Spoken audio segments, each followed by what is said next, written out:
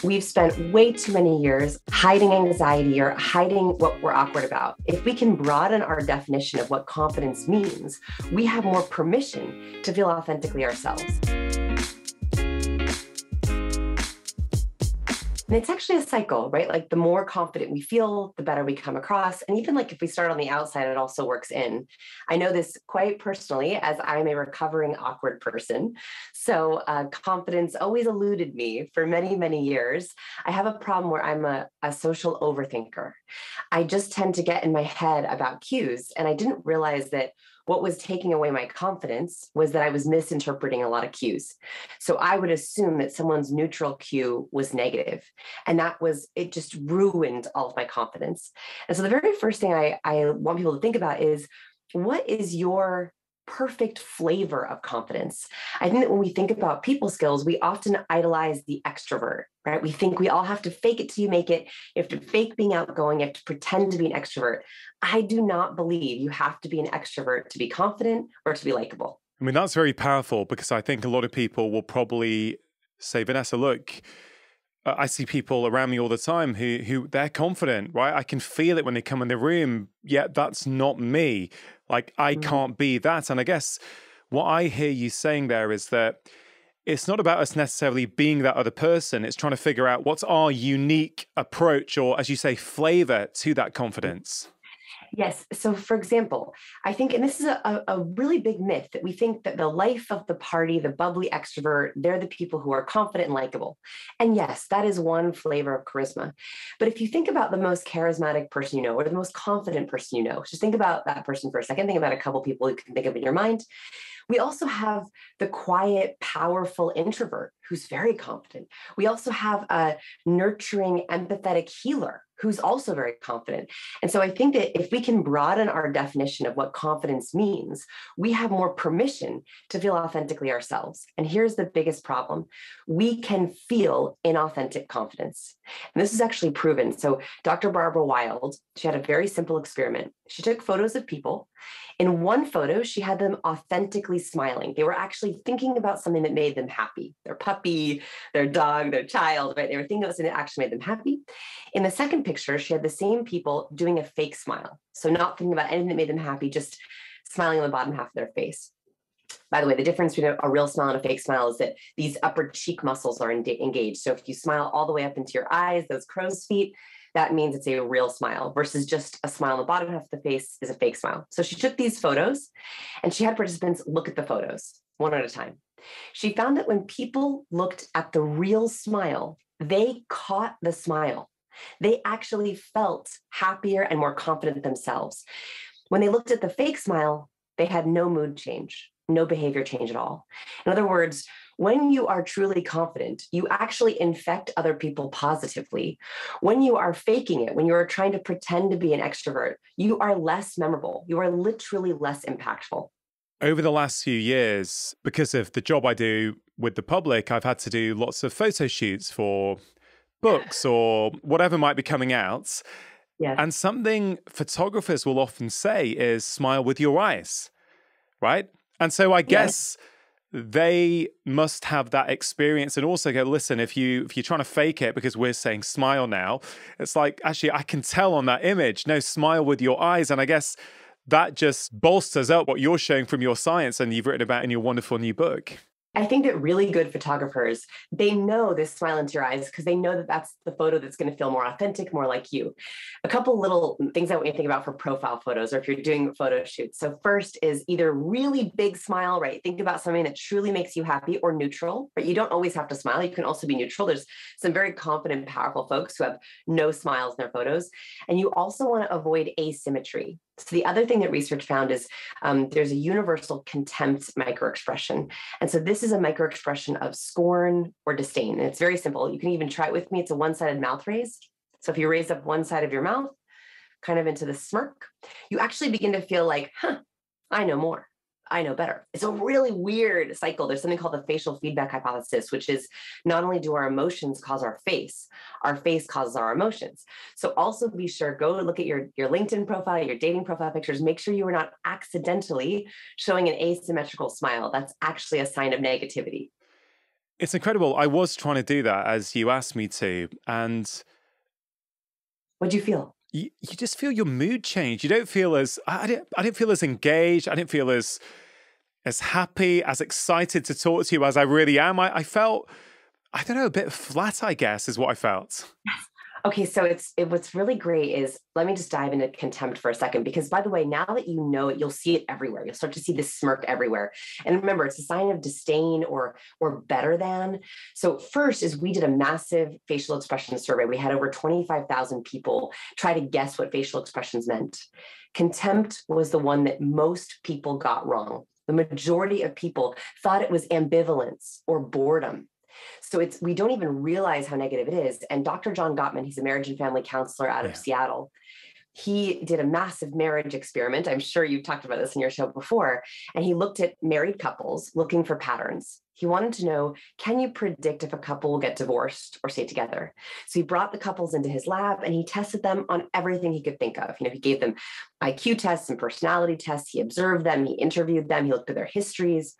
And he followed those couples for 30 years. So a massive amount of data.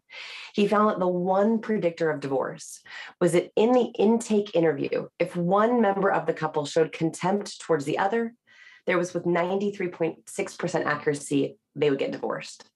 John Gottman can watch a silent video of a couple. And if he sees that smirk, that one-sided mouth raise, he can predict with 93% accuracy if that couple will get divorced. Why? Just as you mentioned, you said, I felt kind of flat. I felt like all of a sudden not excited. Contempt is one of the only emotions that doesn't go away. Fear comes in a burst, you self-soothe. Anger comes in a burst, you calm down. Happiness comes all at once, you go back to neutral. But contempt or disrespect, it grows and it festers if it's not addressed. And it grows and it breeds into hatred. And so I think that why some of these cues are so powerful is, if we can spot a cue at its infancy and address it, we then prevent any kind of negative growth out of that hidden emotion. I think the eye roll as well is associated with contempt. Is that right? So the eye roll is funny. It's a negative behavior, and it's a little softer than a scorn, right? So if we roll our eyes, sometimes it can be that you're trying to process something. For example, humans tend to look away when they're trying to process something. So if you've said something that someone doesn't like, or they're trying to process, they might eye roll to be like, I don't know about that. An eye roll paired with a scoff, though, pretty contemptuous, right? Just an eye, that's a pretty negative one. So let's say someone hears this, Vanessa, right? They're listening or they're watching, and this evening they see that their partner is exhibiting that cue to them, right? One part of them potentially could be really scared, thinking, wait a minute, hold on a minute. I just heard that that's going to lead to a divorce. Or could it be that with that knowledge, we can actually address it and do something about it? Help me understand that. Yes. Every time you spot a cue, it's an opportunity. So if you see that on your partner's face, think of that as an opportunity. That is information, super valuable information for you to learn more, find out more, dig deeper. So you have a couple different options when you spot a cue. So there are 96 different cues, right? There's a lot of cues that we're getting sent all the time. Contempt is one of the more powerful ones. You have a choice with contempt or any negative cue or red flag. One, you can say, I noticed that contempt around this topic or this idea. I wonder what was going on there. I'm going to keep that in the back of my head and do more research. That's just information for you. Yeah. How wonderful to have more valuable information. Second, you can absolutely address it. So everyone in my life speaks cues, right? I'll be like, hey, I saw contempt. Is everything okay? I will literally say that. Or if you want to be more, more soft about it, you can say, does that make sense? Are we all good? How are you feeling? You okay? Does that work with you? Right. So even having a tiny moment of acknowledgement, I think, is a gift. Yeah. And this is how I like to think about reading people is we are so in need of belonging. We so want to be with people who truly, deeply understand us. And how amazing for you to go into an interaction with your partner or your best friend or your colleague and say, I respect you so much that I don't want to just listen to you with my ears. I don't want to hear the words. I want to listen to you with my entire body. I want to look at your cues, hear your voice, listen to your words, and I want to deeply understand you. So I think that the intention here is that every time you spot a cue, it's an opportunity to learn more. Learn more about them, learn more about yourself, learn about more about the relationship. Yeah, it's really powerful that, because as you described that, I was thinking, let's say I'm in a work meeting and I'm describing something and you notice this, then that's good information. You're like, maybe this isn't landing as I thought it would. Maybe there's a problem here. Maybe I need to just keep that in the back of my mind and come back to it later, right? Whereas if you hadn't noticed that, you might think, oh, everyone's got this, I can just move on. So I can see the relevance there. I can see the relevance in a personal relationship where someone is saying with their words, hey, yeah, I got it, everything's fine, yet you're noticing something else. And I think that speaks to a wider point that as I immerse myself in your work, which I have been doing, which I love, and your new book, you talk about cues and you put them into these 4 categories, don't you? Non-verbal, vocal, verbal, and imagery. And Yes. the first thing that came into my head, because it's something I think a lot about as a doctor, is that most communication is not really with our words, is it? It's that non-verbal communication. So maybe, can you speak to non-verbal communication a little bit? Explain how important is it? How much of communication is that? And why our words don't always tell the full story? Yes. Okay. So you said it exactly right, that when we think about communicating with others, we tend to put all of our energy in the verbal basket, right? We think, I want to have the perfect answer, or I want to script the perfect presentation, or I want to answer the perfect way. And words is only one portion. Nonverbal is about, and it's really hard to measure this exactly, but about 65 to 90% of our Yeah. communication is nonverbal. And by the way, that's a huge range, but it's still the majority, right? Yeah. So if you only focus on your words, it's like showing up with 40% of your ability. It's like leaving 65% of your abilities at home. And so what I want to think about is, and by the way, let's put this into practical terms. So when I say, oh, nonverbal matters, here's what I mean. If I were to show up to a business meeting and say, hey, everyone, so happy to be here, you would know. You can't even necessarily see what my face is doing, or my body. Even if you just were to close your eyes and Yeah. listen, you'd be like, she doesn't sound so happy to be here. So you mentioned your work as a doctor, and this was one study that completely shocked me when I was doing this research. So this was a research study that was done with surgeons.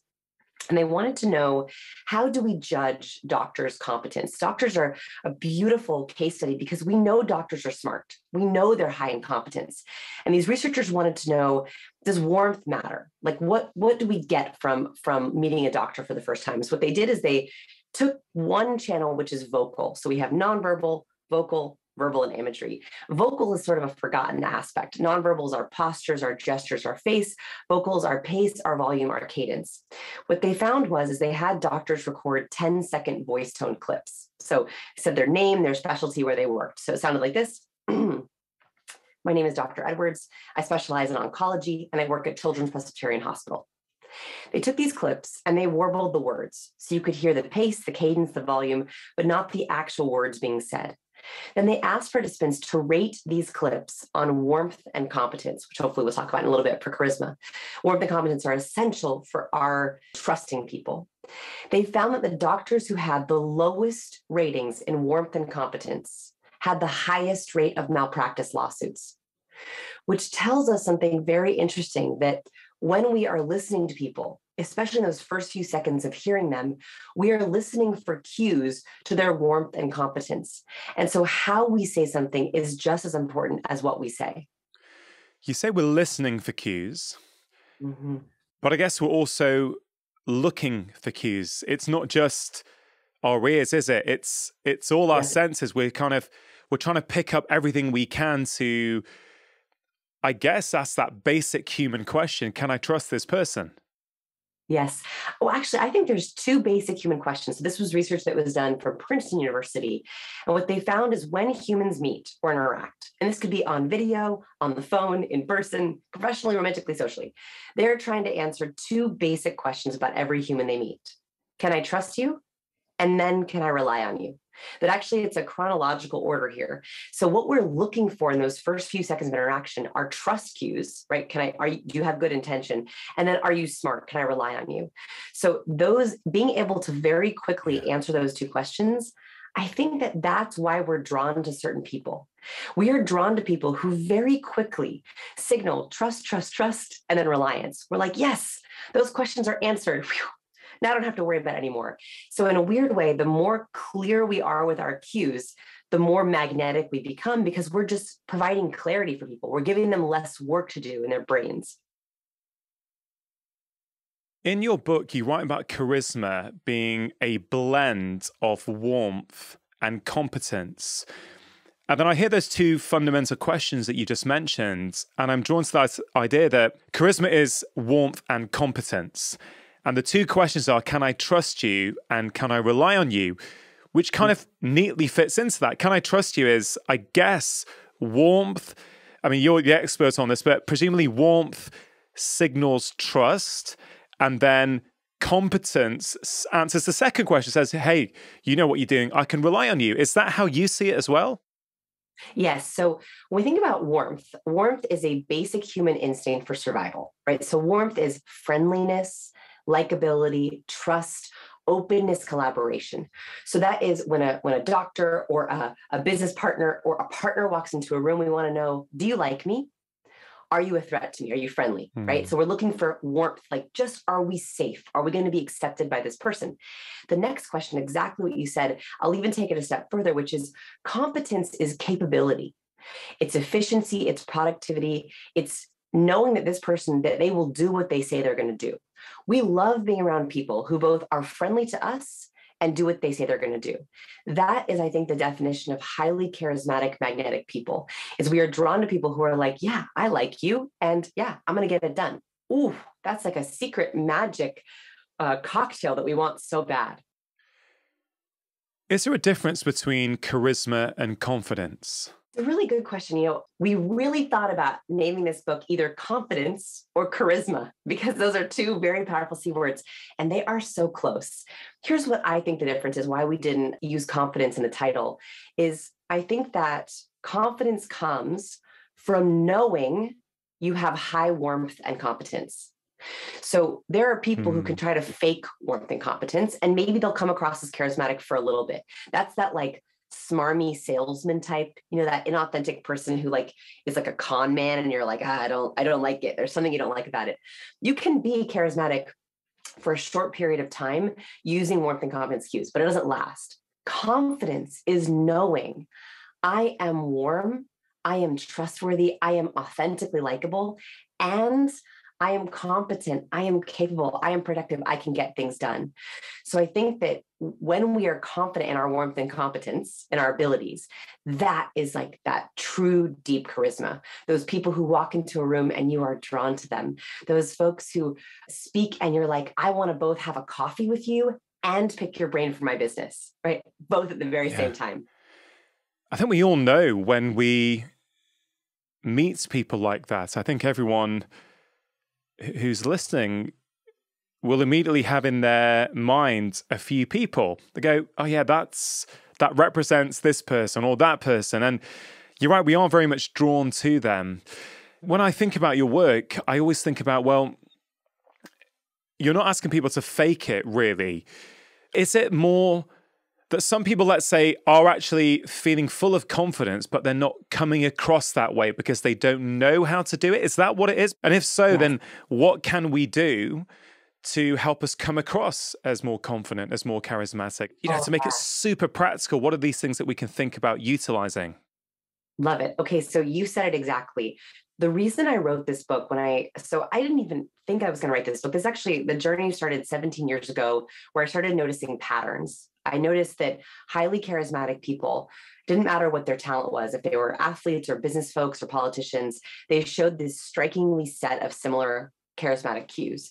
On the other hand, I noticed that bad actors, lying athletes, duping politicians, people who are faking it or fudging it, they also use a very similar set of cues for shame and fear and guilt. And what I wanted to know was, how do we learn those cues so that the people who are being underestimated, overlooked, they have so much confidence, they know their ideas are good. Most of our readers are highly talented, incredibly smart individuals. And this is the problem that smart people face, is very smart people rely too much on their ideas. Your ideas are so good that we forget about the delivery. And so what the research found, and this quote struck terror into my heart, and I was like, I have to write this book. What Dr. Fisk found is that competence without warmth leaves people feeling suspicious. So most people who have really good ideas and so much competence, if they're missing a couple of the warm cues, even though they know they are authentically likable, they know they are trustworthy, if they don't know how to deliver their competence, people won't believe it. So yes, my goal is to actually, if you authentically feel it, I think that it's about delivery and less about the ideas. So a couple of very practical things that we can talk about. So I want you to think about your charisma like a dial, like a thermostat. So we can dial up our competence with the specific cues, and we can dial up our warmth with specific cues. If you are high in competence and you've ever been told you're cold, intimidating, or hard to talk to, warmth will help literally warm people up to you. Here are a couple of my favorite warmth cues. So the slow triple nod. So a slow triple nod, 1, 2, 3. Research has found that helps the other person speak 3 to 4 times longer. So that is a very simple, easy warmth cue, but be careful not to bobblehead, right? So not just constant nodding, but purposeful nods. Second is a head tilt. So if I were to say, can you hear that? We tilt our head up to the side. They've actually found that when someone just head tilts while they're listening to someone, it encourages the other person to feel more engaged. These are very specific because I think that sometimes I'm an overthinker. I get so in my own head that I forget to show the warmth cues. Yeah. I'm so overthinking it that I don't show it. So the nod and a tilt are very easy ways to just dial up warmth. On the competence side, so if you're very high in warmth, so folks who are very high in warmth, you often are people pleasers. You really want to be liked, but that can come, that can mean that people sometimes step on your boundaries or interrupt you. So if you're really high in warmth and you want to dial up competence, you want to be taken more seriously, you want your ideas to be heard, you want to actually show competence cues of being a winner. And what I mean by this, I don't mean it in a judgmental way. I mean it like physically as a winner. So researchers from University of British Columbia, they found that athletes, when they literally win a race, they typically take up as much space as possible. They tilt their head towards the sky. They open up their body. They typically open up their hands. It is a way that they're signaling to the world an innate sense of pride. If you want to dial up competence, I want you to dial up and show your innate sense of pride. So a couple of things we can learn from those athletes. One is open palm, open hand. So I love an open palm. I start all of my video calls with a, good morning, how are you, good to see you. That little cue kind of shows someone I'm open. I'm not hiding anything. I'm not concealing anything. We also love the distance between, it's a really weird measurement, the distance between our earlobes and our shoulder. I know that's a very, very weird measurement, but we can sense that someone is anxious or nervous when they roll their shoulders up to their ears and they tilt their chin down and they look like they're trying to protect their jugular, right? It's literally an instinctive protective gesture. If you see people really nervous, they'll try to take up as little space as possible. So when you hop on video, when you, in your profile pictures, when you're in a room, see if you can maximize the space between your ear and your shoulder. Those are they seem like micro movements, and that's the point. These are small but impactful ways that we can actually dial up people's impression of ourselves. What I love about your approach is that pretty much all the cues, you've got scientific research to back them up. And, you know, these cues weren't invented in the last 20, 30 years, right? These are basic, innate human cues that we have used for tens of thousands, hundreds of thousands of years to answer those two questions. Can I trust you? Can I rely on you? These are sending messages to other people, whether we want them to or not. Whether we could say, oh, they shouldn't do. Well, it's irrelevant. They are sending messages to other people, right, and they're wide in us. I remember a few years ago for my second book, which is called The Stress Solution, I wrote a chapter on human touch. And we're going to get to touch cues because I think it's really, really fascinating. But I remember there's a bit of research that was done at Liverpool University, this chap called Professor Francis McGlone.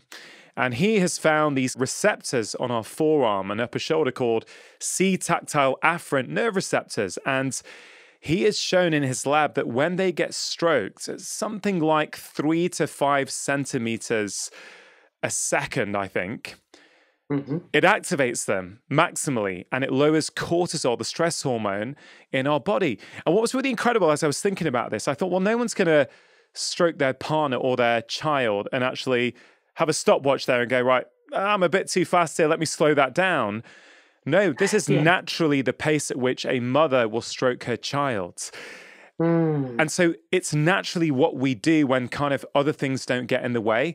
And I really feel a lot of your expertise is also speaking to that same kind of concept, which is, hey, if your shoulders are close to your ears, you may not realize you're doing that, but you are signaling to other people that you're uncomfortable, you're anxious, you're stressed. And so I love it how you're helping us take control. First of all, that study is absolutely fascinating because what I think is happening is, and this is a problem that also very smart people face, is that they think, I have a lot of smarts. I have a lot of book smarts. I know what I'm talking about. I don't want to think about my cues, or I don't know what cues to send. So I'm going to try to mute my cues. So this is the other thing that can happen is they think, okay, I don't know what to send. So I'm just going to send no cues at all. This is why you'll see sometimes very smart people will go stoic. They'll go very still. They try to be underexpressive. It's because our fear of, we have this instinct that, I am sending some kind of cue, but I don't know what cue it is. So I'm going to try to stifle any expressiveness. And the problem with this is when we underexpress, when we don't show enough cues, we don't send off messages of our competence or our warmth. And Dr. Tronick, I believe is his name, he did an experiment called the still face experiment, where he had babies in his lab with their mothers, and he instructed mothers to be playing with their babies and all of a sudden show a very still face. So they're still with the baby, they're still making eye contact with the baby, but all of a sudden they show a very still face. You can see that the babies immediately gauge something is wrong. And their mother is still there. She's still making eye contact. But the moment the mom removes all of her cues and expressiveness, doesn't show hand gestures, doesn't show facial responsiveness, the baby begins to go into stress. The baby begins to try everything that the baby can to get his or her mother's attention back. They do things with their hands, they screech, and eventually they begin to cry because they're like, why aren't you giving me expressiveness? Yeah. And so I think this is really important for folks who think, I'm just going to under-emote. I'm going to try to hide my cues. That actually causes anxiety and confusion in the people around you. The less cues you send, the less easy it is for people to understand you, connect with you, and they also don't know how to interact. When we send off cues, we're telling people how we want them to behave. If we send out warmth cues, we're saying this is going to be a warm interaction. Let's get along. Let's collaborate. When we send out competence cues, we're saying, let's get it done. Let's be productive. Let's be smart together. And so when you don't send cues that are neither warm nor competent, other people don't know what to do back. And so I think that not only are we accidentally sending these cues, as you so brilliantly mentioned, but also at least do it for others, right? That your cues are actually helping people. If this is within us, yes. Why is it that we've lost it then? And I guess what I'm going to with that, Vanessa, is, I've got 2 young kids. And with respect to cues then, are schools and I guess society at large overly focusing on verbal? So the words, you've mentioned there's 4 categories, right? Non-verbal, vocal, imagery. Are we so focused on verbal that we actually start to de-skill and forget all those other things? Yes, I think it's actually important to discuss this because we can actually help our future generations the more we talk about this proactively now. So I have a 3.5-year-old daughter, and what's just like you, I'm watching her learn cues right from the very beginning. And I notice she's very aware of my facial expression. She's very aware of my body posture. What's interesting is that I think as we get more one-to-many teaching, so what happens is when our children are home, they're often getting one-to-one teaching, right? Between their caregiver or their mother or father, or even a sibling, where there's a lot of back and forth where I raise my eyebrows, you raise your eyebrows, right? I smile at you, you smile back. I say, no, Sienna, you cannot do that. And she knows from my tone of voice, no, she cannot do that, right? There's a lot of one-to-one teaching. Then as children get older, they go from 1-to-1 to 1-to-5 to 1-to-20 to 1-to-30. In college, I had classes where it was 1-to-1,000, right? I was in a huge lecture. What happens is then you get less of this cue feedback. And we get very, very focused on the verbal, right? Yeah. We're listening to the lesson. And so we are sometimes reading cues, but we're not getting any of that cue feedback. And all we're doing, I don't know about you, but the older I got, the more I took notes looking down. And I've noticed that first graders are much more interactive, but every grade you go up, heads go down. So by senior year or even freshman year of high school, most kids, you look in the classroom, just take a snapshot, heads are bent down, taking notes furiously, and no one's making any cue exchange or eye contact at all. So that is partially that we're not getting enough practice. We're focusing so much on the verbal. We're literally not even looking anymore. By senior year, I was never looking at my teacher. I was literally just furious taking notes. And second, cues are like a foreign language in that once I tell you, oh, contempt is a universal scorn of disdain, I just taught you the equivalent of a vocab word. So like learning a foreign language, how do we learn foreign languages? First, we start with vocab words, the basics. Then we begin to think about sentence structure, how we put different vocab words together. Cues are the exact same way. We have to learn them cue by cue, word by word. So we learn, that's contempt. Oh, wow, that's a mouth shrug. Oh, interesting. There's a lower lid flex.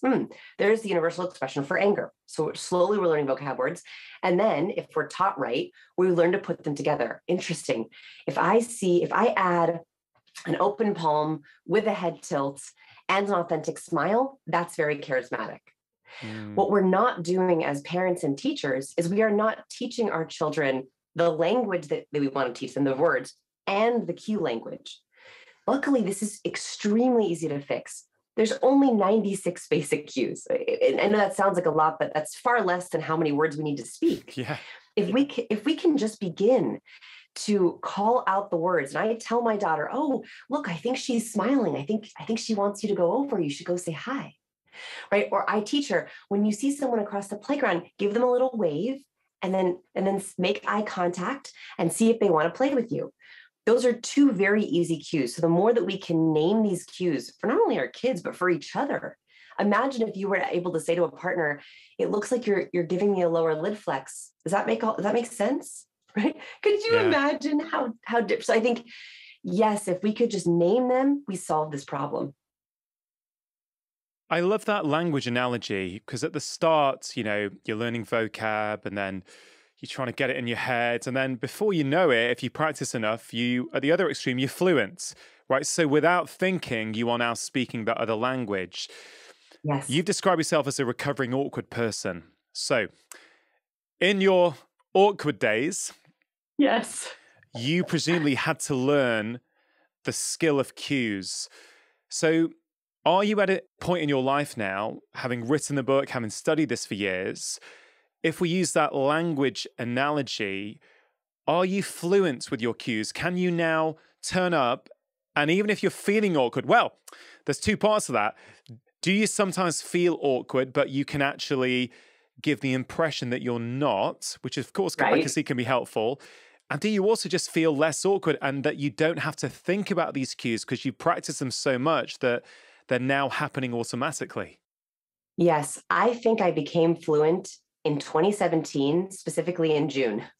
Wow. I felt a moment where I went from very mechanical learning, just like learning a language, right? In the beginning, it's very mechanical. You're like, yo puedo ir a la biblioteca. Like, it's like you're like trying, right? It's very mechanical. And it was like that for many years. I mean, having to think, okay, now I'm going to do this cue now. Oh, and also, by the way, there's two aspects of cues. There's the decoding, so spotting cues, and then there's also encoding, the cues you send. So, right, so just like with a foreign language, you have to be able to speak and you have to be able to listen. So it took me many years of also training my muscle memory out of some very bad habits. So I had some very bad cue habits in my awkward days, which contributed to my awkwardness. I used a lot of question deflection, which I'd love to talk about. I used a lot of closed body posture. So I often put one arm over my chest and would shrink one of my shoulders up, and I would talk to you like this, which is a very bad habit. And I remember specifically in June of 2017, that's when I gave my TED Talk, and we were doing a whole bunch of media around the TED Talk. I gave it in London. And I remember at the end of the day thinking, I didn't think once about my cues. Yeah. I just was. And so that was a moment where I think I hit fluency. It took me far longer because it took me a long time to code it. The second issue is you mentioned, do I still feel awkward? Yes, absolutely. And I think I can hide it a little bit. But actually, what I have found much more exciting is telling people I feel awkward. And this is a kind of radical transparency. And if anyone who's watching or listening is willing to take this challenge with me, I think we've spent way too many years hiding our discomfort, hiding anxiety, or hiding what we're awkward about. When I wrote Captivate, my first book, I tried to hide it. And my publisher so kindly, my editor is Nikki, and she wrote back and she said, I love this book, Captivate, but it doesn't feel like you. Can we do a little bit more about where it feels like you? And so we changed the entire nature of that book. And my opening line of that book is, "Hi, I'm Vanessa, and I'm a recovering awkward person." When I introduce myself to people, I say, "Hi, I'm Vanessa. I'm an author and I'm a recovering awkward person," because it gives me permission to be awkward if I feel it. And then we can make bad jokes and we can laugh at ourselves. And also I like being a beacon for other awkward people. Like if you feel awkward, like I'm safe, like you can come and talk to me. And so, yes, I can hide my awkwardness, but I think that my mission now is actually to not hide it. And if I feel it, and it's okay. Yeah, I really like that. There's a real subtle nuance there, isn't there? That you're not trying to say, listen, pretend to be someone who you're not, and actually, I guess, deceive people and manipulate people, because you could go to that extreme potentially, I guess, and think, well, if I master these cues, can I kind of override them and actually deceive and give an impression, right? So that's one aspect. But if you're not using cues effectively, you've got all this knowledge to share, but people may be switched off from it because they think whatever, that you're not interested, that you're detached, but actually it's not that. You just feel awkward.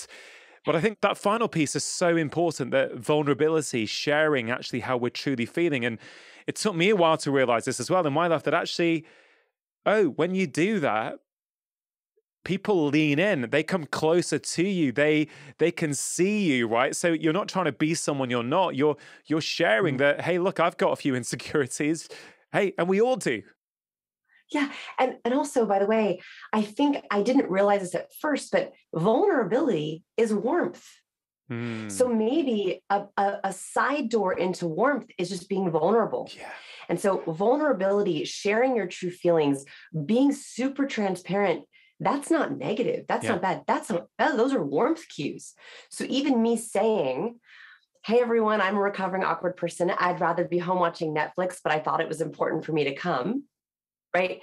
That in itself is warm, which also helps people believe my competence, right? If warmth is a lubricant for competence, vulnerability, truth, and transparency is a way for people to believe your ideas.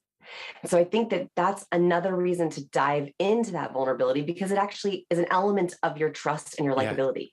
I love that. Vulnerability is the kind of way into warmth, because otherwise you're in the scenario where you're learning the cues, you're trying to come across as something you're not. You may not get all the cues right. And then people can also feel that there's something going on here. Her body language and her energy is not matching the words. And so that number one question, can I trust you?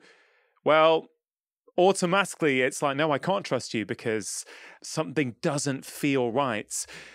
As I was reading your book, Vanessa, I thought about this phrase that I use a lot in my professional life, both for myself as a doctor, but also one of the things I'm proudest of is teaching doctors about the principles of lifestyle and how we can use lifestyle to help, prevent illness, but also treat illness in a lot of situations. And I often get asked the question, what's the most important thing I've learned in 20 years of seeing patients? And for me, I have 4 words that I always say: connect first, educate second. And for me, I've always felt that, and what I always try and teach younger doctors and sometimes older doctors is, listen, no one really cares how much you know and what you want to educate them with, right? Until they really feel that you care. So I feel intuitively I've always done this, which is take some time to connect, make sure they feel seen and heard before I then go on to trying to educate them or helping them. And so I thought what might be quite useful is to unpick what I think I do with a patient, and you can tell me what the science says and how that fits in with cues. Are you up for that? Yes, I would love it. And I call this a nonverbal protocol. Right. So I think everyone should have this based on your goals. It could be, you should have a protocol for a date, a friend-to-friend interaction, or professional interaction, which is what do I want to cue in the first few minutes of interaction so I can be purposeful for the other person. So I would love to hear your nonverbal protocol or even some vocal protocol of I would love to know what you do, and then we can break it down.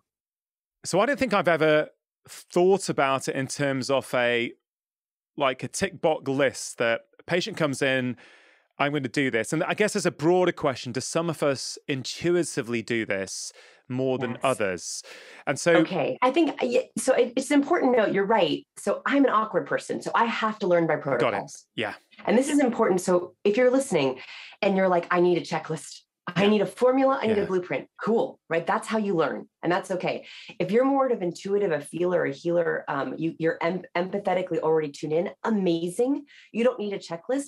It's just good to know the science about how you're already intuitively doing things. Yeah. So yes, it's two different kinds of ways of learning. I love a unique approach for whoever you are. I really, really like that. So if I'm imagining, right, I will always go to the door.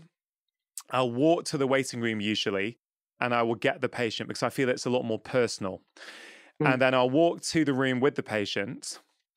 And then, I'll say, hi, how you doing? I'll sit them down. And I'm a tall guy. You can't see this on Zoom, but I'm, 6'6.5", nearly 2 meters tall.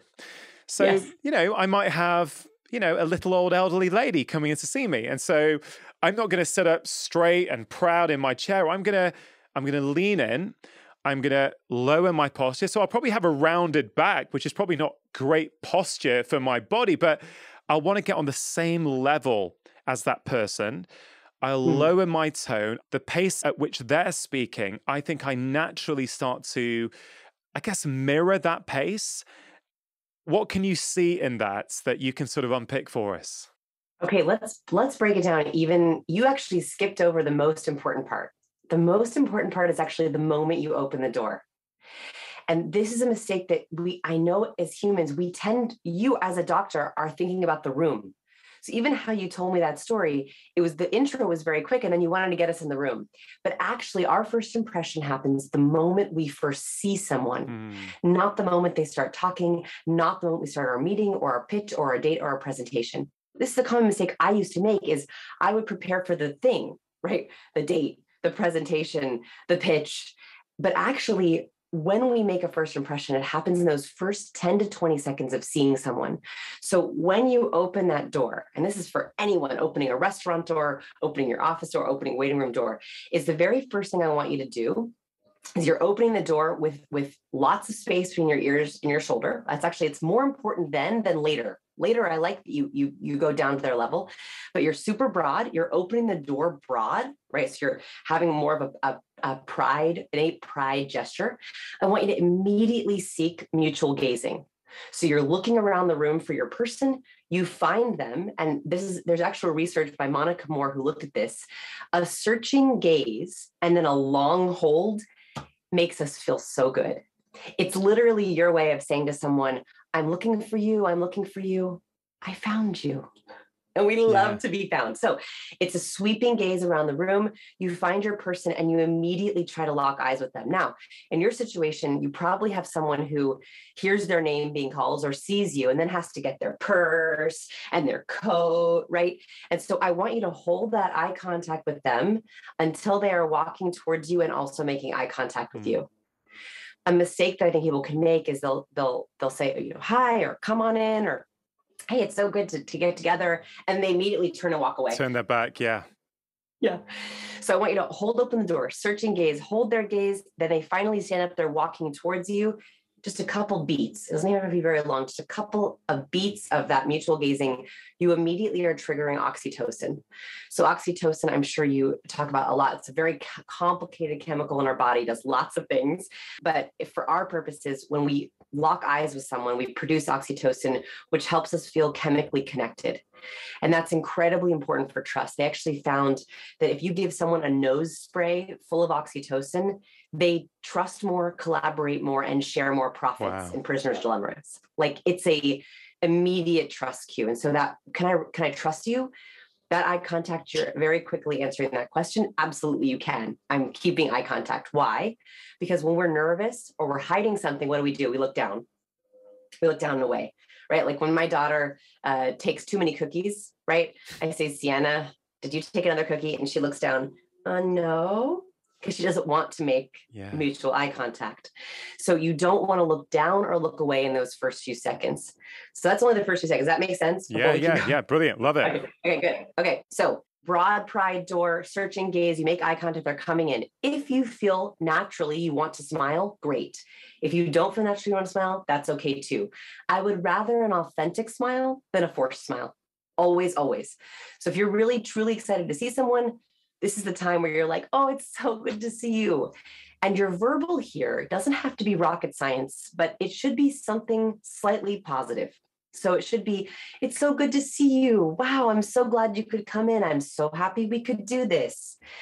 The reason for this is because in the first few seconds of an interaction, our brain is doing a lot. Right? It's trying to gauge all the cues. We're trying to make sense of things. Maybe someone's nervous or sick. So if we send off just slight verbal cues of good, glad, happy, pleasure to see you, pleasure to meet you, we go, we're okay. And that's because research shows that when we hear words like happy, we are more likely, our brain is more likely to take that cue and internalize it and then say, yeah, happy. I'm happy to be here too.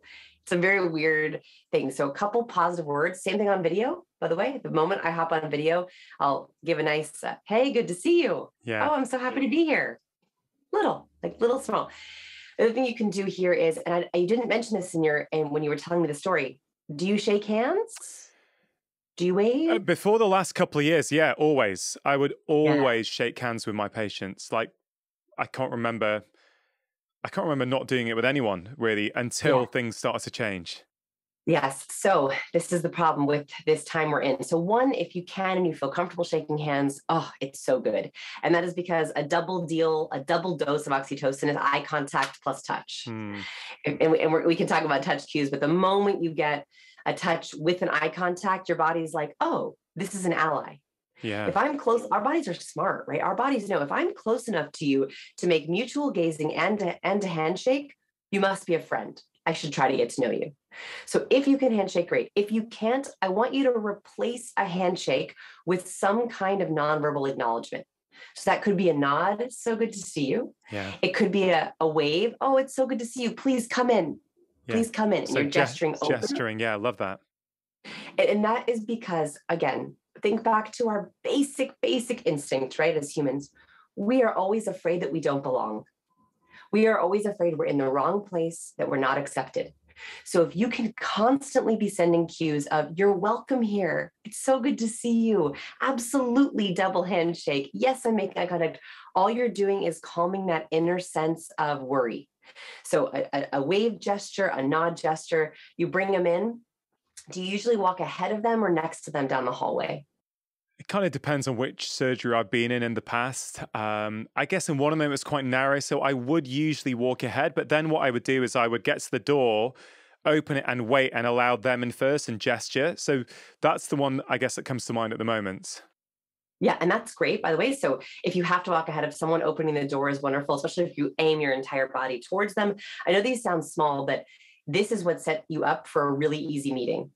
So if you can get these first few cues right, it's like lubricant. It makes everything else easier. Vanessa, on that, like, I just so wholeheartedly double down on what you just said and agree. Like, I guess a lot of business people, work people are going to love your book, but I think it actually helps our healthcare professionals interact better. I actually think it helps our health, and we can maybe get to that later because I think I think there's a couple of reasons why I think that is.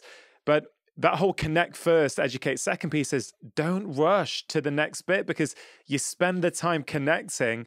The next bit is pretty easy, actually, once you've done that first bit. Yes, that's why I like thinking of it as the protocol. That walking from the waiting room into your office, what is that, 30 seconds? Yeah. All you have to worry about is 30 seconds. That's actually what makes everything else way easier. So it's only that 30 seconds. So a couple tips here, and this is for, again, professionals. I love working with healthcare professionals. I mean, in Qs, I do an entire breakdown of a doctor and how he interacts with a patient, an old friend of mine. And so whether you're walking into a restaurant or you're bringing someone to your office, whether you're a healthcare worker or a business, even if you're bringing kids into your home, even if you're a teacher, opening up your classroom and welcoming your children in, same protocol. So you've opened the door, you've tried to initiate touch, or you've done some sort of nonverbal acknowledgement. My very first choice is walking shoulder to shoulder, side by side. Why? When we look at human behavior for proxemics is a fancy word for space. Between humans, we have space boundaries. And the closest boundary is our intimate zone. That's about 0 to 18 inches apart. I don't know what that is in the UK. What you might have to do some math. And that's okay. We use inches as well. That's fine. Okay, good. 0 to 18 inches apart. So that is the intimate zone. And we don't like people in our intimate zone. But if you are in a healthcare industry or you are about to do an examination, you are going to get into their intimate zone. Yeah. So a really safe way to go into someone's intimate zone is to go shoulder to shoulder, because that's not threatening. So walking down a hallway, and just if you've ever done this before, have you ever imagined you're walking and you're in lockstep with the person next to you? Yeah. There is something physiologically when you're like walking with someone and they're shoulder to shoulder and you're in the same lockstep, it's literally mirroring. Yeah. And that mirroring, plus you're in their intimate zone, but it's still safe. It's like an enzyme for interaction. Like it's going to speed up your rapport so much. So if you can walk side by side, shoulder to shoulder, and then you're looking over at them, how are you doing? How was your day? It's so lovely to see you. So you're making a little bit of eye contact and walking. You're walking in lockstep, which is mirroring. Mirroring is a beautiful one of my favorite charisma cues is mirroring. So it means you're showing similar body language. That's going to set you up for whatever you say in the room. And then if you can open the door for them, wonderful. You sit down, and you mentioned something very important. You said, I'm tall, so I hunch over. I actually don't mind it now that your first impression has been made. Right? You already have you had a broad first impression. Going down to their level is a way of showing nonverbal respect. That's actually a beautiful gift, as long as it's not in those first few seconds. So you could sit down on a stool or a chair. As long as you're on the same level as them, like trying to get the same level, that is a show of nonverbal respect. So I love that you do that already. Yeah, really powerful to hear that. And I think, as you've mentioned, that has such broad applications. Yes, we use the model of doctor getting a patient, right?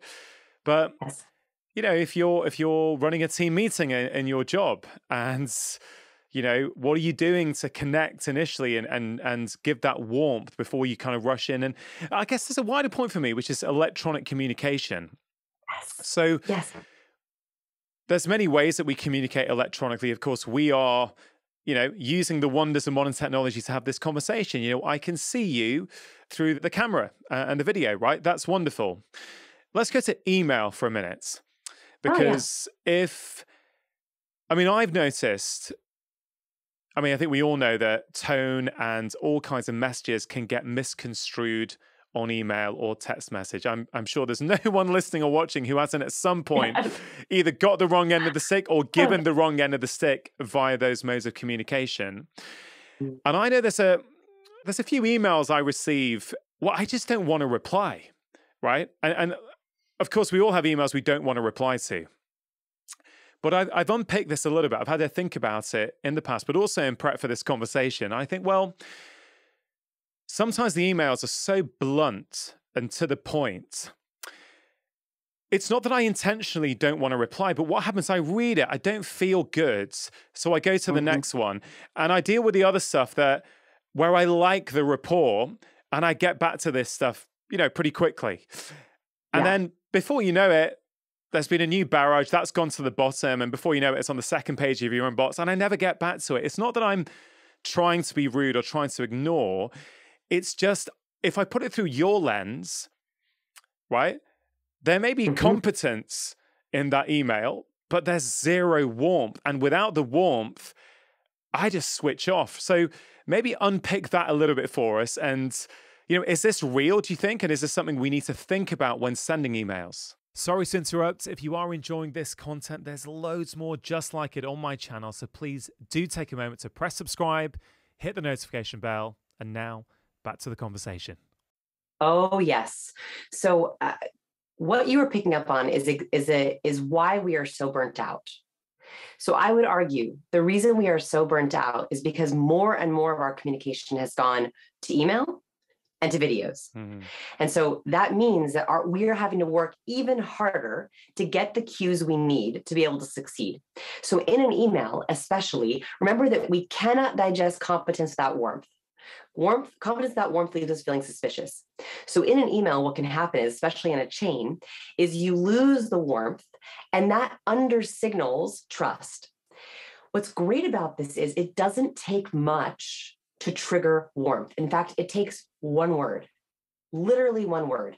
And I did this research with Dr. Paul Zak. So Dr. Paul Zak, he's like the oxytocin researcher. I adore him. He's done so much incredible work on how our chemistry helps us connect. And right at the start of the pandemic, I reached out to him and I said, what are we going to do with this lack of oxytocin? And so we had some ideas. We wondered if, okay, when we meet a person and we make eye contact and we shake hands or we hug or we fist bump or we cheek kiss, we get this burst of oxytocin. We wondered if we could say what we were missing, and that would replace the oxytocin or the engagement. So what we did is he has a software that he's created in his lab. He has a lab called Immersion Neuroscience, where he puts it on people's smartwatches and it measures their skin conductance and their heart rate. So it's a way of measuring literal engagement. It doesn't measure blood, right? I wish we had smartwatches that could take our blood, but not yet. So it measures skin conductance and heart rate. And he has this software. So what we did is we had people put this software on their smartwatch. And I filmed 2 different versions of videos. One video, I used neutral positive statements, things like, so happy you're here, welcome to the call, happy to talk to you. So neutral positive, ways that we often start our conversations emails. In the second video, and by the way, that got a little bit of skin conductance. Okay. A little bit. Yeah. A little bit. Still pretty good. The second video, I said what I wished I could touch. So if I were to meet someone, I would typically give them a handshake. So I'm like, I'm sending you a handshake from here. I'm sending you a virtual hug. I wish we could cheek kiss, but alas, this will have to do. So I had statements where I said the physical touch that I would have done when we met. On that video, it was double the amount of engagement. So even just in an email, thinking, what would I say or do to this person in person?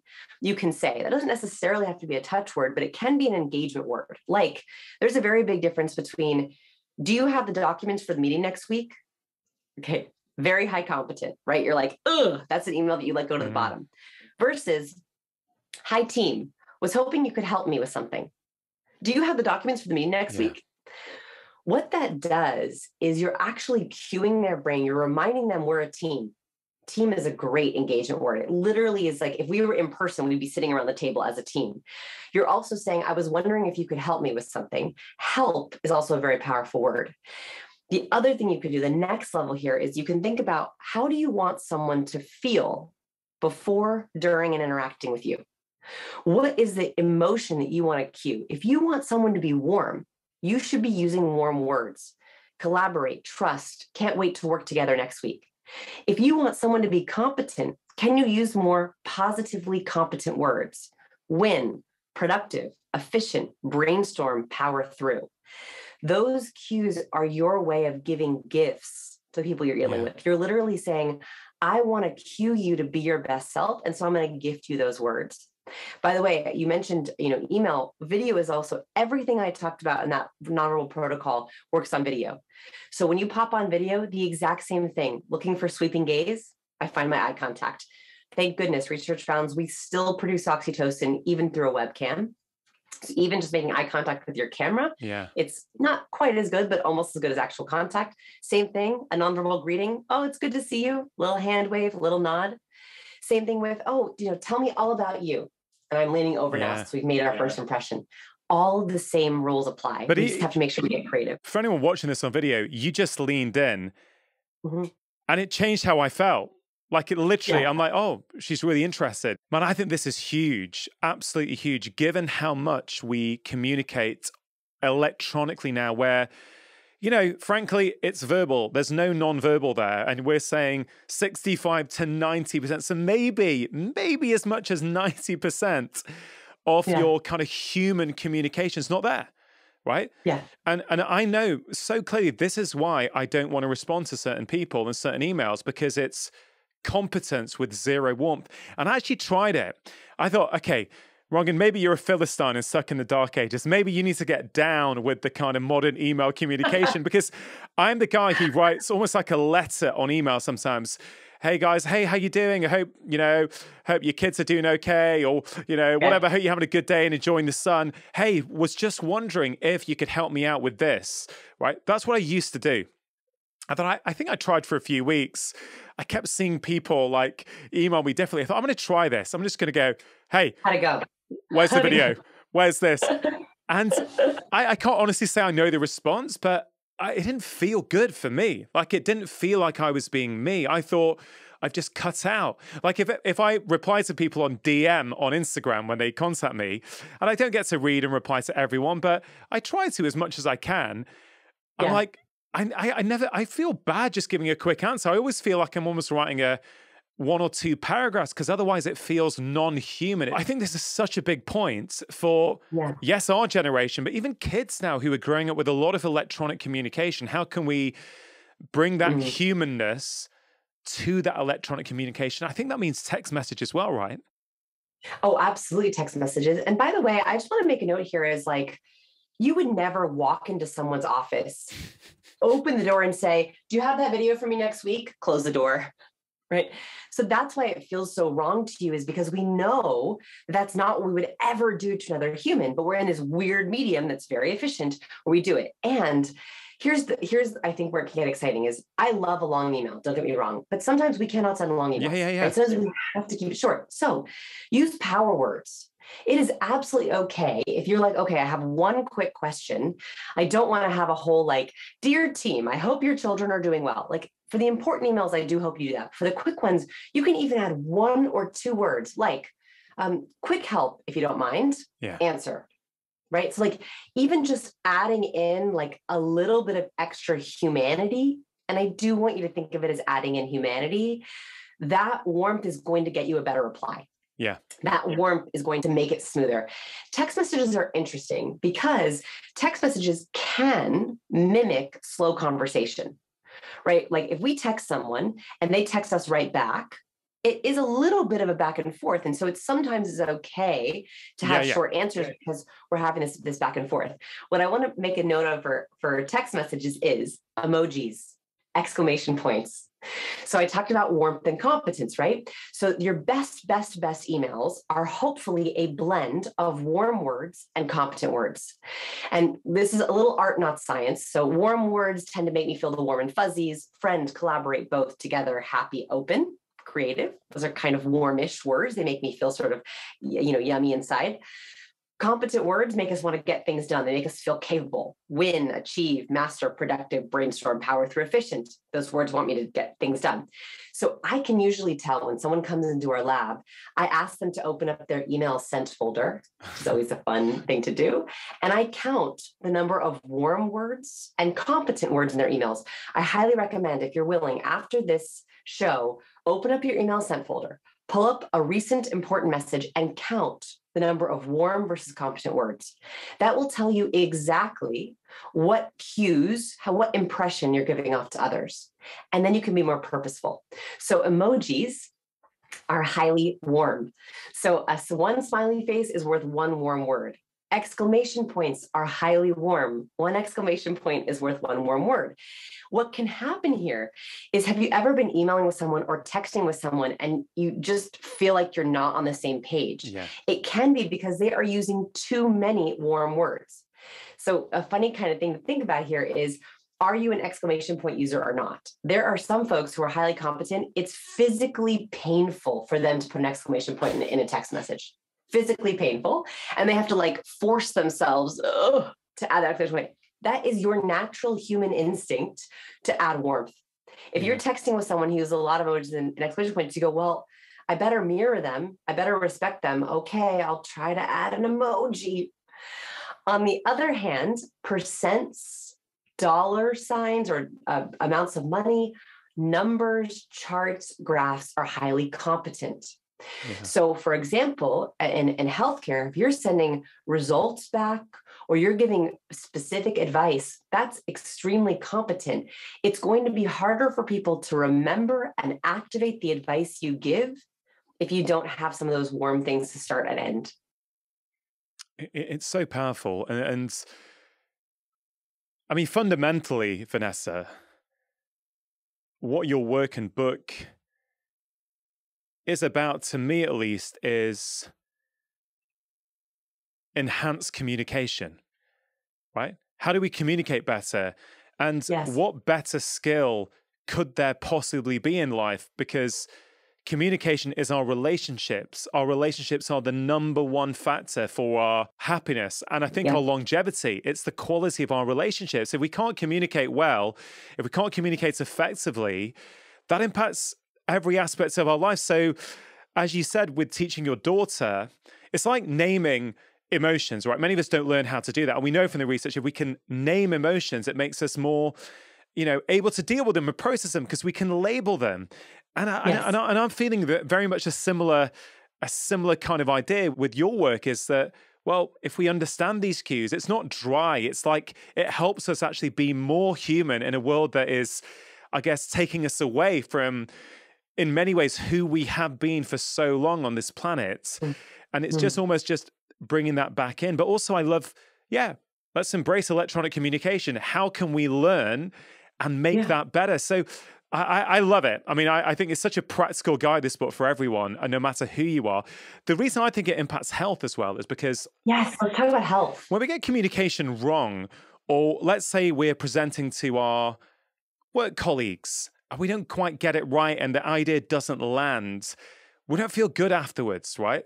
So what happens when we don't feel good? We need to do something to manage that, which can often be, diving into the chocolate biscuits or needing half a bottle of wine after More work. coffee. Yeah, More exactly. coffee. Again, Right. I'm not saying there's anything necessarily wrong with those things in isolation, but a lot of the time our behaviors are downstream consequences for how we feel. And I don't think it's a tenuous link at all. I think it's very strongly linked that if we can communicate better and more authentically, we're going to need less distractions to kind of numb those feelings of discomfort. And this is actually what really pushed me into this work was actually health. In that, as a social overthinker, as an awkward person, I would get into bed at night and I would replay every bad conversation in my head.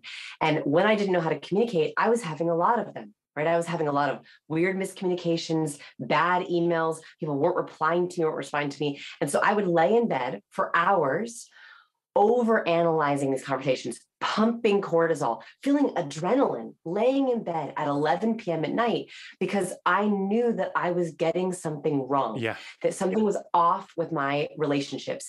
The famous study that we feel social pain in the same area that we feel physical pain. So having social pain makes us literally feel like something is wrong with our body. And the study that pushed me into this was very simple. They noticed that participants in their lab, when they spotted a cue of social rejection, so a cue of social rejection could be an eye roll, as we talked about earlier, could be a scoff, it could be a dismissive tone of voice. Yeah, great idea.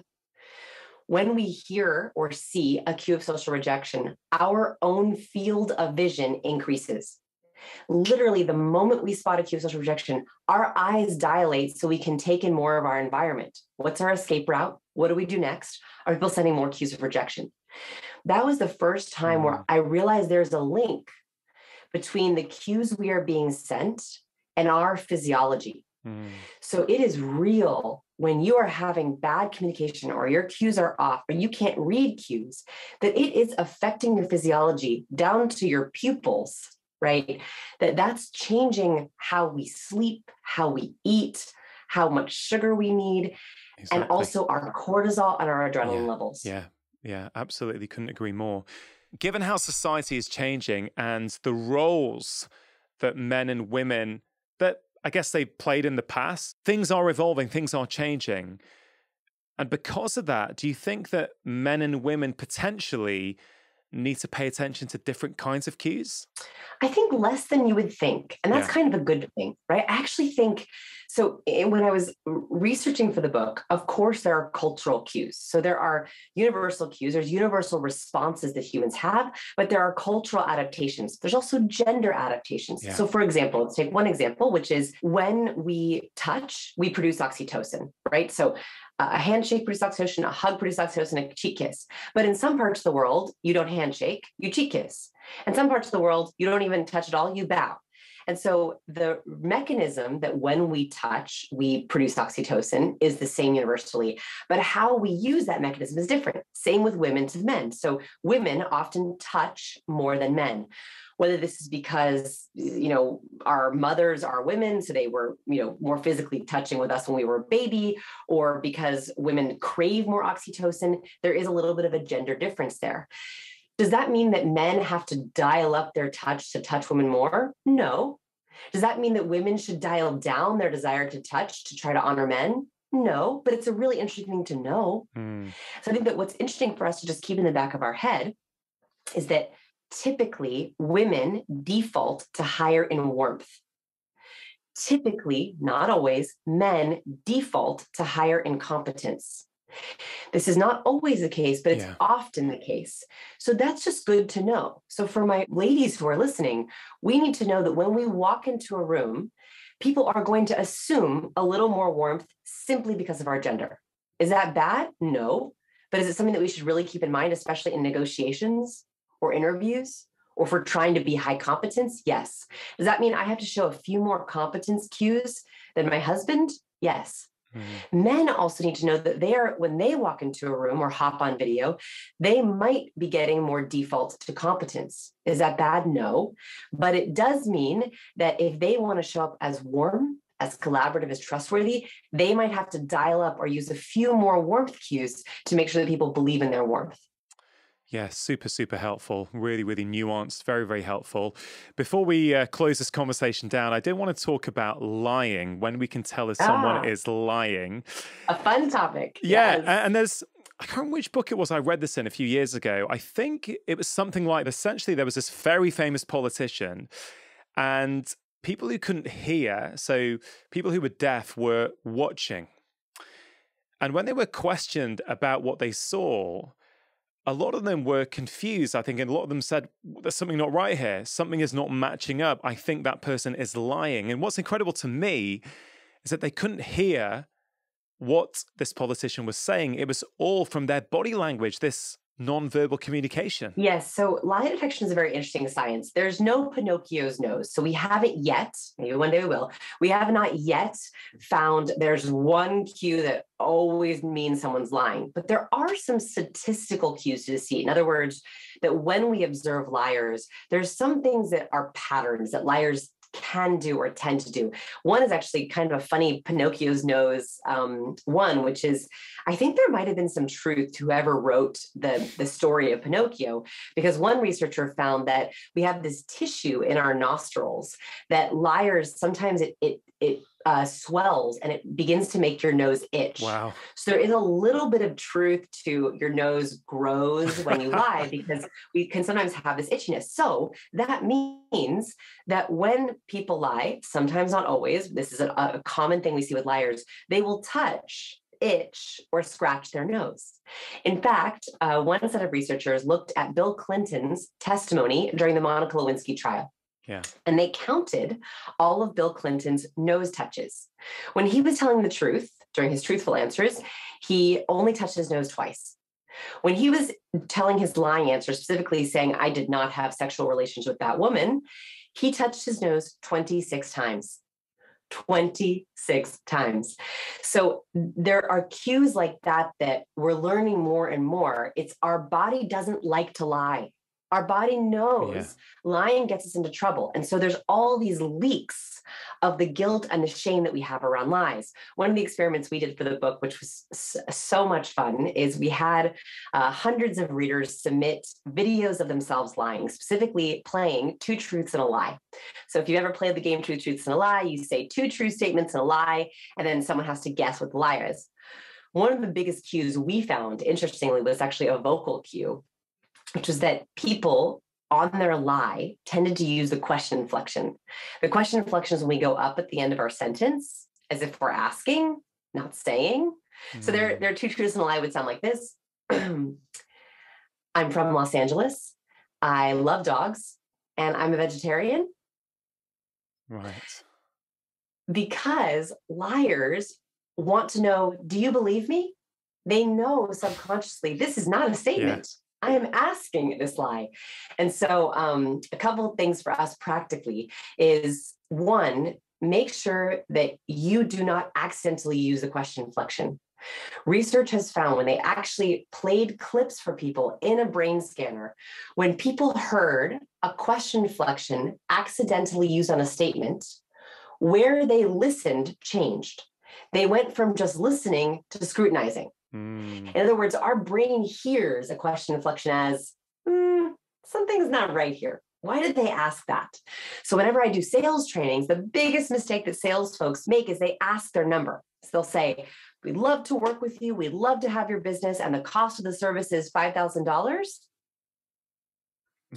And they wonder why they get negotiated with, pushed back, why they can't close deals, is because the question inflection is telling other people, this number is a flexible number, right? Yeah. I'm not so sure about this number, neither should you be. So one is make sure you do not accidentally use the question inflection, especially on prices, timelines, or advice, especially for our doctors or healthcare workers. If you're giving prescriptions or you're giving something that someone specifically has to do, say it, don't ask it. Yeah. If you ask it, your patients are more likely to doubt it, and also they're less likely to remember it. Wow, there's just so much gold in all of this stuff. I think we've just about got enough time to briefly mention poker. Yeah. There was a great piece in the book on this, which I really enjoyed reading, how this lady without much experience went and got all the way and I think won some big tournament. Can you maybe just give us the kind of top line of that for people? They could read the whole thing in the book, but just that kind of top line, because it was so interesting. This is so great. So Konnikova, she's is not a poker player. She's an academic. She wanted to know if she could teach herself how to play poker and win tournaments by using cues. And she discovered a little study that was a real academic study on poker. And I'll have people guess. So she wanted to know, in the study, they had people guess which hand they would want to see. So A, you could see someone's entire body while they played poker to try to guess if they have a good or bad hand. B, you could see just their head and their facial expressions to see if they have a good or bad hand. Or C, you can see just the back of their cards and their hands to see if they have a good or bad hand. They asked people to guess, which one would you like to have? And almost everyone guessed, well, of course, the whole body. I need more information. But actually what they found is people were more accurate at guessing a good or bad poker hand just looking at the person's hand gestures, just looking at how they held their cards. And Konnikova took this cue all the way to the end of tournaments, won a lot of money, but using this cue, because when poker players are playing, they are very good, especially the expert poker players, at muting. They can hide their facial expressions. They can fake their facial expressions. They can change their body posture. What we're very bad at is hiding our hand gestures and our hand behavior. And so the way that someone holds their hands is a very easy way or a good way to see if someone has fluidity of movement. Good people with good hands typically have fluidity. They like their hand. They know what they're going to do. Their movements are super smooth. When someone doesn't like their hand, they're lying, they're deceiving, they're ashamed, they're afraid, their hands are jerky, right? They have a lot less, they have more strenuous movement, more extra movement. I share this with us. So if you play poker, this is very helpful. But even if you don't play poker, leaders have fluidity of movement. A competence cue is being smooth with your gestures, is knowing that you're not wasting an ounce of energy on a gesture or a move that you don't need. And the other thing you can think about is how can you be more fluid in your movements? How can you make sure that you're using gestures and cues that are purposeful? Yeah, no, I love it. And that bit on hands I really liked because I'm very handsy when I communicate. Me too. Yeah, I noticed. And it's like, I thought, oh, that's a good thing. That's a good sign. Okay, great. I like it. I don't have to try and change that. But Vanessa, honestly, it's been such a joy talking to you. I just think the book and your work is just so helpful and so practical for anyone. This podcast is called Feel Better, Live More. When we feel better in ourselves, we get more out of our lives. And for you, I would reframe that a little bit. When we cue better, I think we're going to get more out of our lives. So right at the end, can you maybe leave my audience with some of your top tips, your final words of wisdom to inspire them to kind of take their cues seriously? Yes. So here's the good news. You're already using cues. We just want to leverage them. We just want to make them work for you. So a little final exercise to think about is, what cues are you naturally using? What cues make you feel like your best self? What cues make you feel good when other people do them? The more we can start with the cues we naturally use, the cues that already make us feel good, and that we can hone and leverage those, the better. So my challenge for you is, what cues do you love? What cues are you already using that you like? And what cues from your highly charismatic people? The very beginning of the show, I asked, who's the most charismatic person you know? Think of that person. When you observe them, when you watch them talk and speak, what cues do they use that you might also want to try on? I think the more that we can leverage our natural abilities, the better we feel, the more authentic we feel, and the more confident we come across. Vanessa, thank you so much for writing this wonderful book. Thank you so much for joining me on the show. And I very much hope we get to interact in person at some point in the future. Oh, I would love it. Please come to Austin, Texas. And thank you so much for reading and supporting my work. I can't tell you how grateful I am, and just for all your time and all your energy. My pleasure. If you enjoyed that conversation on confidence and cues, I think you are really going to enjoy this one on how to reduce negative thoughts. The balance between thought and emotion. The way to find that balance, to turn those knobs, to control those knobs, is to